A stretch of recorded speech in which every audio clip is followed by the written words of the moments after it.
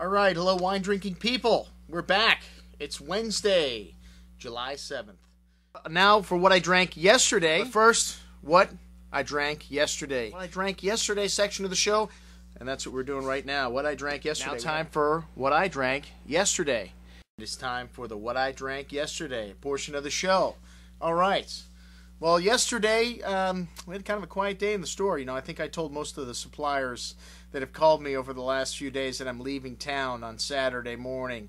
So a lot of them have decided to just leave me alone this week, I guess, so I can get ready to get the heck out of Dodge.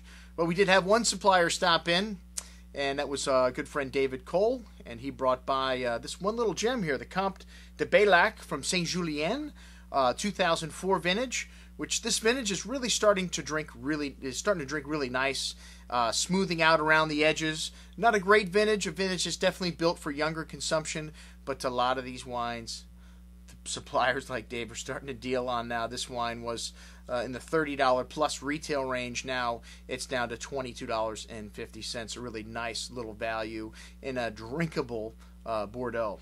So lots of great stuff in Bordeaux, and still quite a few things left from the 2009 Bordeaux Futures offering. We'll be sending out an update on everything that we've purchased, everything we still have available in a week or so. You can check that out in the previous offer section of our website also. All right, well, yesterday was mine and Tony's anniversary, and it was also her birthday. And I believe in consolidation of dates. That's why we got married on her birthday. One less thing you got to remember: if I forget her birthday and our anniversary, I'm in deep trouble because they're on the same day. All right, and I always like to celebrate with something either from our birth year — we were both born in the same year, 1969 — or our wedding year on her anniversary, which was 1998. It's a lot easier to find stuff still from 1998. And we're going to this new restaurant, well, new for us, Cafe Shiraku, which is located on Federal Highway, kind of right in between Oakland and Sunrise. And I've had a lot of my friends talk about this place for the last several months, so I wanted to check it out. And champagne, let me tell you, is the perfect beverage of choice for the cuisine at Shiraku. It's kind of a Japanese, a nouveau kind of mixture cuisine, and the food was outstanding. And the 1998 Piper from our anniversary year was also very nice. Lovely hazelnut, kind of walnut nuttiness to it, light smoky character to the wine.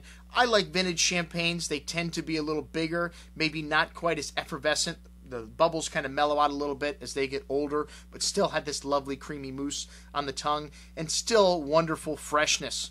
Contrary to popular belief, well, most of the people in Champagne will tell you their wines are ready to drink on release. You can't age champagne. The English love old champagne, late release champagnes, wines that have been kept on the lees for a long time. This isn't a late release. It's just a vintage offering that's a few years old. It's been stored here at the Wine Watch in our cellars, and drinking very nice. And thanks to the warden, we had the 1999 Perrier Jouet flower bottle of Belle Epoque. This is the wine that we plugged in yesterday's email, and with or without the glasses, this wine is a stellar deal, and the gift set, it's drinking beautiful. I think even nicer than the O2 that I had on July 4th. This wine has this lovely creaminess and elegance to the palate, this like vanilla cream note to the nose, lemon citrus.